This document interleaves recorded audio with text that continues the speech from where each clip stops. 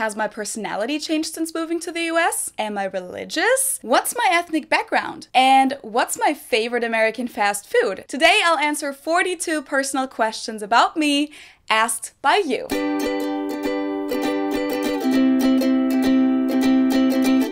Hallo, servus, and welcome back to my YouTube channel. And if you don't know me yet, my name is Felicia. I'm originally from Munich, Germany, but I've been living in Cincinnati, Ohio, off and on since 2016. So today's video is pretty much a subscriber special for 50 and 60,000 subscribers. So first of all, I want to say thank you guys so much for your support and for subscribing to my channel. And if you're not a subscriber yet and you want to become one, then just make sure to click that subscribe button for free. 60,000 really is a big number for me, and to say thank you, I'll give my best to answer as many of your personal questions that you guys have asked me as possible in this video. And since a lot of you guys keep requesting this, part of this video will be in German with subtitles. This is only the second time that I'm answering any kind of personal questions about myself. If you haven't watched my last video on that yet, make sure to check that one out as well, because I'm obviously not going to answer the same questions again. Okay, so I have the questions here on my phone. So the first question is, what's your favorite city in Germany? So I'd probably have to say Munich, because first of all, it's my hometown and it's also a very beautiful city. But I'd say my second favorite city in Germany after Munich would be Hamburg. Also very beautiful, a lot of water. I can recommend. Have you found it easier to be vegetarian in the US or in Germany? Definitely in Germany. I mean, in my everyday life, it doesn't really make that much of a difference because I usually just get groceries and cook myself. But besides that, it's definitely harder to be vegetarian in the US, especially when you don't live on the East Coast or the West Coast. I just notice it a lot at restaurants. There are just less vegetarian options or vegan options on the menus overall. Sometimes there are none.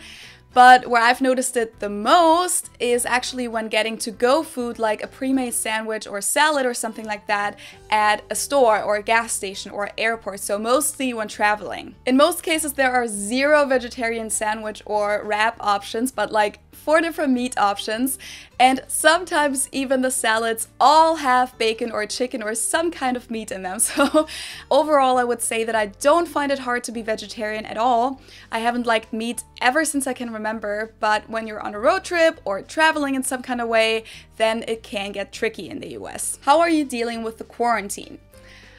First of all, I'm very thankful that this doesn't affect me financially, nor does it affect my family, which I know is very different for a lot of people in the US, in Germany, and all around the world right now. So above all else, I'm thankful. But basically, I'm just staying home, trying to go for walks regularly, working out at home, which I've always done anyways. And I've been spending a lot of time with YouTube actually, so I'm pretty busy and haven't had a single day of being bored like I know a lot of other people have. But of course, like most of you probably, I miss seeing my friends and making plans for the future and just knowing what the future is gonna be like and going out and things like that. So I'm ready for it to be over, but I know it's the right thing to do right now. Now that you have lived here for several years, have any of your mannerisms changed in such a way that when you go back to Germany, your friends and family tease you about becoming Americanized, or that fellow Germans even find slightly annoying? As an example, do you find yourself, at least initially, trying to engage Germans in Americanized happy small talk like a typical American? P.S. Now that I think about it, your very upbeat personality seems more typically American than German. Do fellow Germans comment on that? That's a good question. I definitely say that my personality has changed in a way, and I do like to bring some of the culture aspects with me whenever I go home to Germany. But I don't think that I do that in a very strong way. I'm still German and I know how things work in Germany. And I basically switch between the two cultures depending on where I am, but also depending on who I talk to and which language I'm speaking. So as soon as I speak English, the American parts of my personality or behavior come out a lot more and vice versa. And when I'm in the US but I speak to a German in German, the things I say and how I say them is going to be more German than American. And to your example, I think that since I've moved to the US, I do talk to people more and I'm overall more friendly when I'm in Germany now, but not in a way that you would really notice it or that my friends or family have been annoyed with it, I don't think. Or at least nobody has told me that. One thing that I do catch myself do sometimes though is that I'll say something like, "Have a nice day" to the cashier at the store, and they're either not saying it back or not even paying attention to me or like, you know, responding in a very grumpy way. And then I'm like, oh yeah, that's right, I'm in Germany. Or another thing that I do in Germany now that makes me feel really dumb sometimes is that when I'm at a store and I have to scooch by someone very quick, even if I'm not even that close to them, I'll say, "Excuse me," in German, Entschuldigung, because that's a very common thing to do here in the Midwest. But in Germany, it's not really a common thing at all. People get really close into your personal bubble sometimes, or may even brush you, depending on how packed it is, and they don't necessarily say anything, so I always feel dumb when I do that. And the other people also probably usually think that I'm weird or dumb because I've never gotten a response, I don't think. Like every time I do that, people just look at me weirdly and they're thinking probably, is that person talking to me and why would she say something? And about my personality, I don't think it's more American than German. I mean, I'm more upbeat in English than I am in German, so my personality really changes a little when switching languages, which is the case for a lot of bilingual people. But no, nobody has ever commented on that, and I don't think anyone thinks my personality isn't German. Also, I'm not always like I am in front of the camera, of course. I can be really quiet too when I'm not in a good mood. But overall, Germans also aren't as grumpy as many of you may think. They're usually pretty talkative and upbeat too when they're with friends and family. It's just when they're in public, they don't like to talk to strangers a whole lot. Have you ever been to Frankenmuth, Michigan, aka Little Bavaria? Or do you say Frankenmuth? Frankenmuth? I would probably say it German, Frankenmuth. I've read it so many times, but I don't know how to pronounce it. I actually get that question all the time, and I have not been there yet, but my plan is to go there with a few friends whenever it's possible again, and also make a video about it. Which driving do you prefer? American or German? Autobahn or interstate? City or out in the country? When did you get your license, or do you use public transportation to get around? I see that this is a follow-up question on my video on driving, and I'd say it depends on my mood, honestly, but I think overall I prefer American driving because I like the more laid-back atmosphere here. But I think in an ideal world, if there could be a mix of interstate and autobahn, that would be perfect for me. So with a speed limit, so that everyone goes at about the same speed at least, and not with like a difference of 100 kilometers per hour, but I'd like the speed limit to be at like 150 or 160 kilometers per hour, so like around 95 miles per hour. City or country driving, just for driving, probably country. And about my license, I got my German license when I was 17, so the preliminary license. And my Ohio license I got in September 2019 when I finally bought a car here. And before that, I just drove with my German license whenever I did drive. But I also usually do use public transportation a lot when I'm in Munich, and I also took the bus a lot here in Cincinnati before I got my car. What happens when you go back to Deutschland to visit? Do you use your Ohio license? Do you have an international driver's permit connected to the Ohio license? No, I still have my German license. All I did was that I got the Ohio license in addition to that, just by going to the BMV, showing them my German license and my other documents, and paying the fee. What do you think about the wall, male privilege, and/or feminism, or other topics too controversial? Not sure if this is too controversial, but it's definitely too big of a topic to go into detail here. But I do consider myself a feminist, and I find it shocking when people say things like they don't believe in a gender gap or pay gap. I also find it really interesting how women are often perceived very differently when doing the exact same things as men. Like how a male boss who's very self-confident and maybe strict is often more perceived as a good leader, while a female boss who's like that is often more perceived as bitchy, mean, or even unbalanced or something like that. There's a Twitter account called Man Who Has It All that I think addresses the topic in a lighthearted but also very eye-opening way, because it reverses the whole topic of gender bias and switches out women for men, and it makes you realize how ridiculous statements like these suddenly sound when it should really sound the same for both genders. Are you religious? And what differences in worship style have you noticed between the two countries?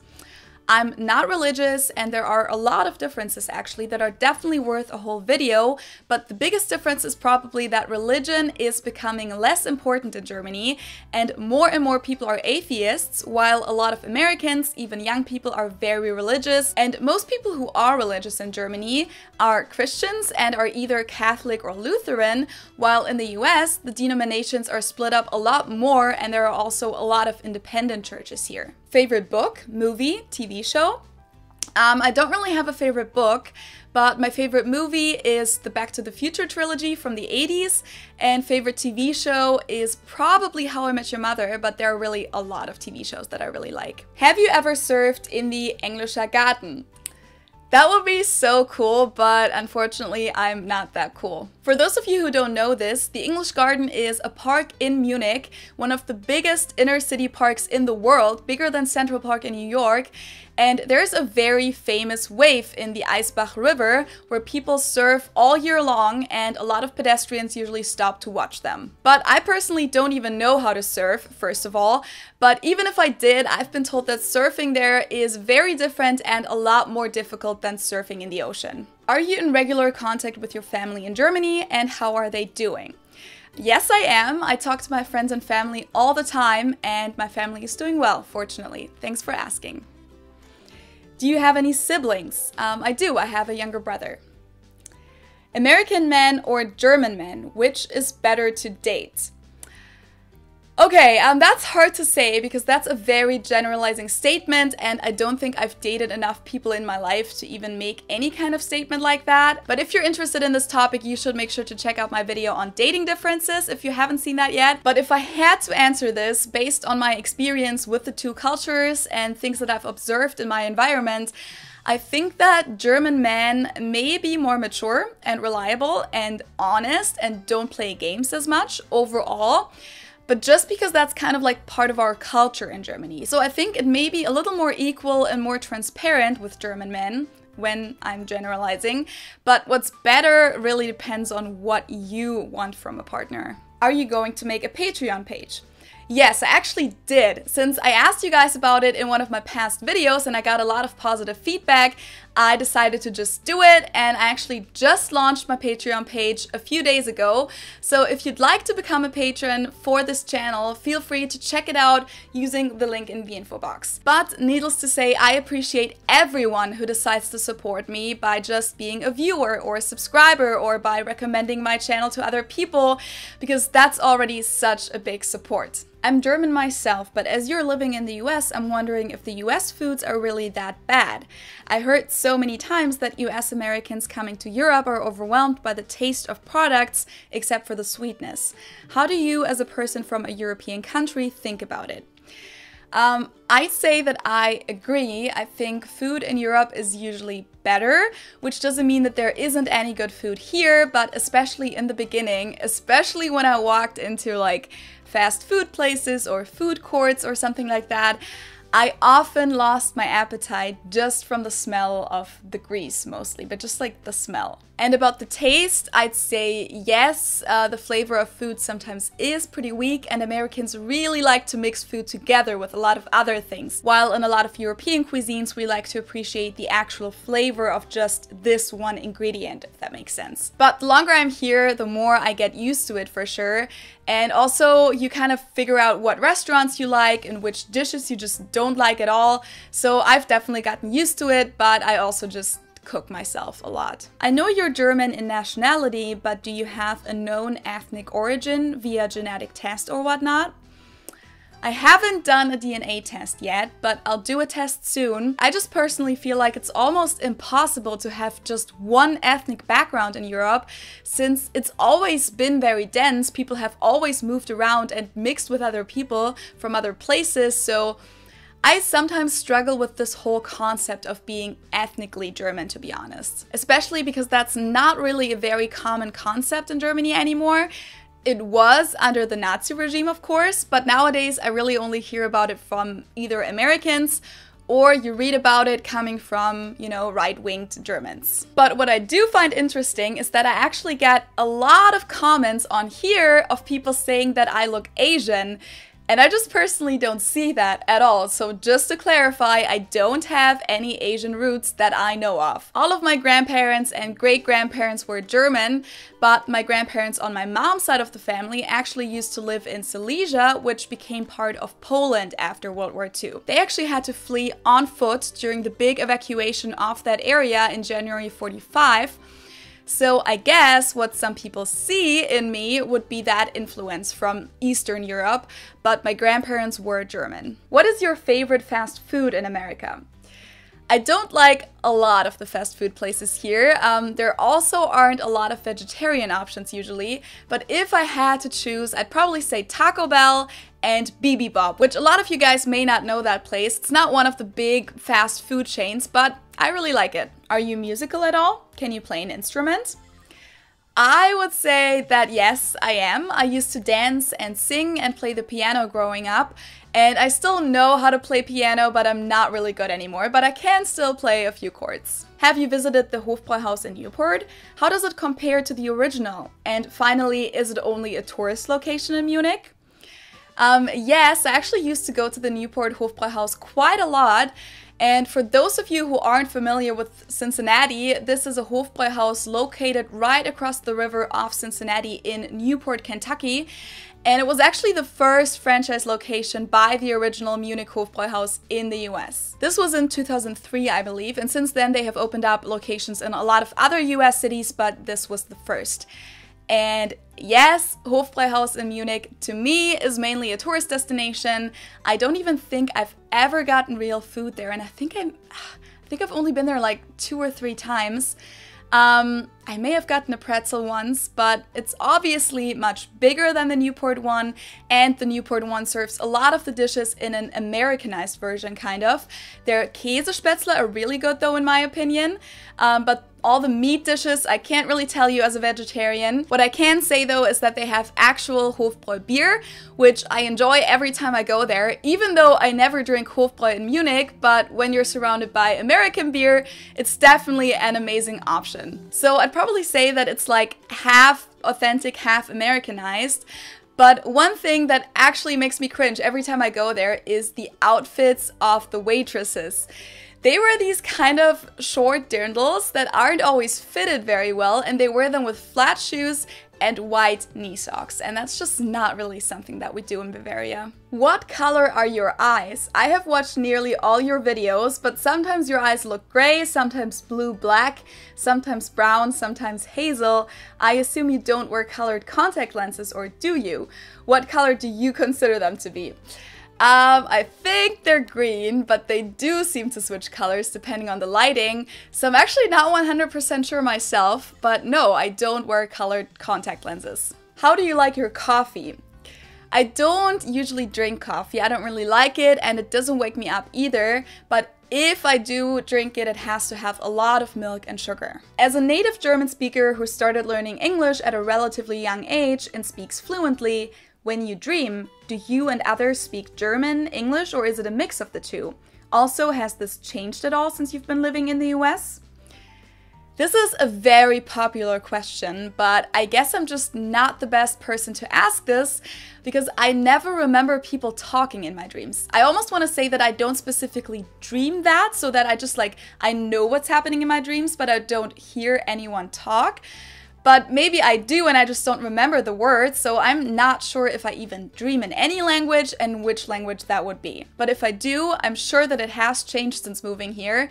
But I also never remember which language I've watched a movie in or which language I've had a conversation in. For some reason, that's just all mixed up in my head. Is there a food or drink you love which you can get in Germany but you can't in the States? I mean, I generally miss German bread and bread rolls in the US, and also good cheese and other dairy products.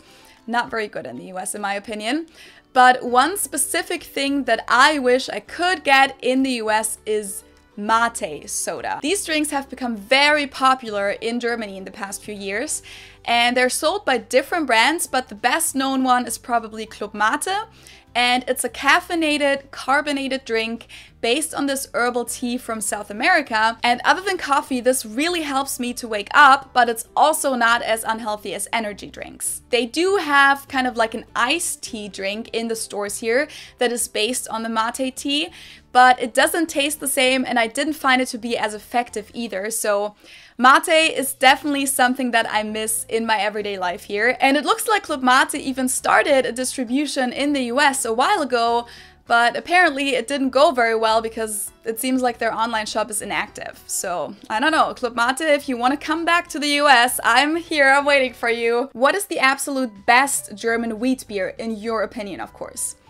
Okay, ich glaube, das ist eine ganz gute Frage, um auf Deutsch zu wechseln. Also ich bin selber nicht so der Weißbiertrinker, aber ich glaube, die meisten Münchner würden wahrscheinlich sagen Erdinger Weißbier, Paulaner und vielleicht noch Schneiderweiße oder Weinstefaner. Aber ich glaube, die Frage kann man auch ganz gut weiterleiten. Also an alle deutschen Weißbiertrinker oder Weizentrinker, wo auch immer ihr herkommt, was ist eurer Meinung nach das beste Weißbier, was man weiterempfehlen könnte an die Amerikaner? Mein Lieblingshelles ist auf jeden Fall Augustiner aus München. Have you understood any of the American sports yet? Sports like baseball, and what they like to insist is football but is not. And as a German, do you follow the Bundesliga or have any favorite football teams? Ich verstehe die Grundregeln so ungefähr, aber ich bin einfach generell kein großer Sportmensch. Fußball schaue ich zur EM und WM meistens, also ich bin genau das, was die meisten Fußballfans hassen.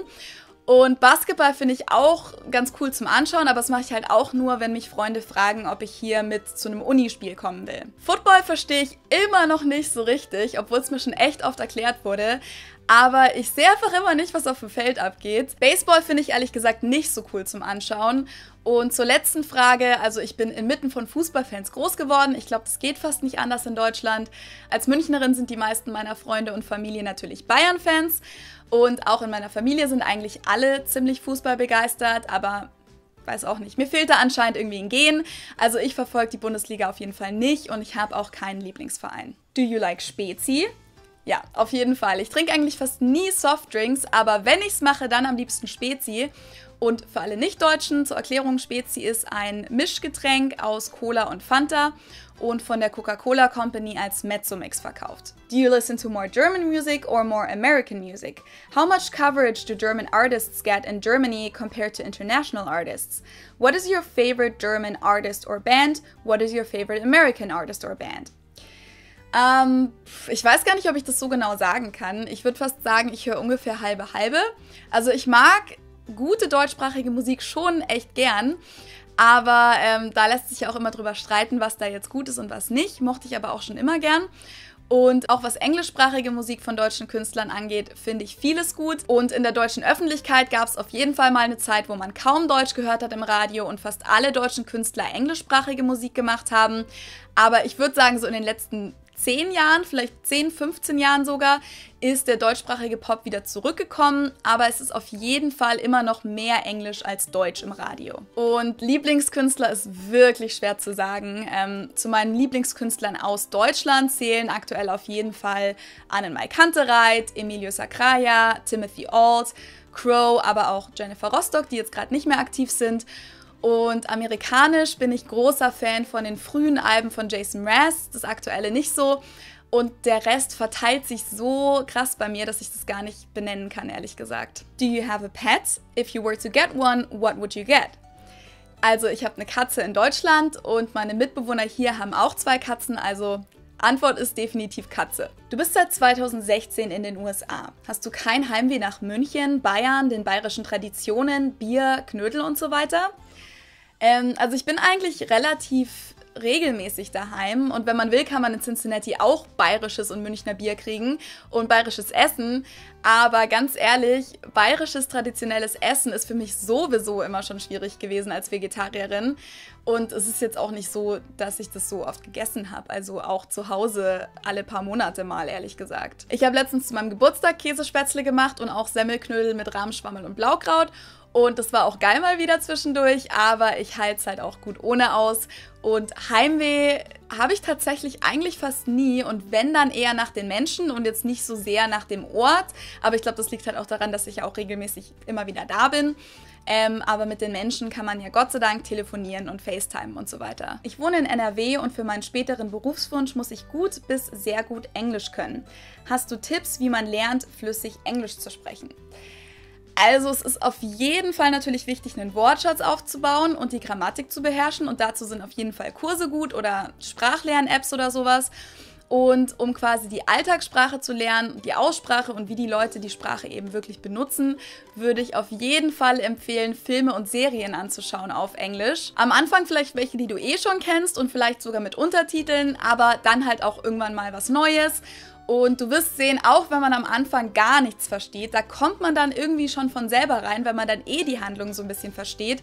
Und YouTube-Videos sind bestimmt auch ganz gut. Du hast eine sehr angenehme und saubere Aussprache sowie einen flinken Redefluss. Darf ich dich fragen, wie gut besonders deine rhetorischen Fähigkeiten sich in der Zeit, seitdem du in den USA wohnst, verbessert haben?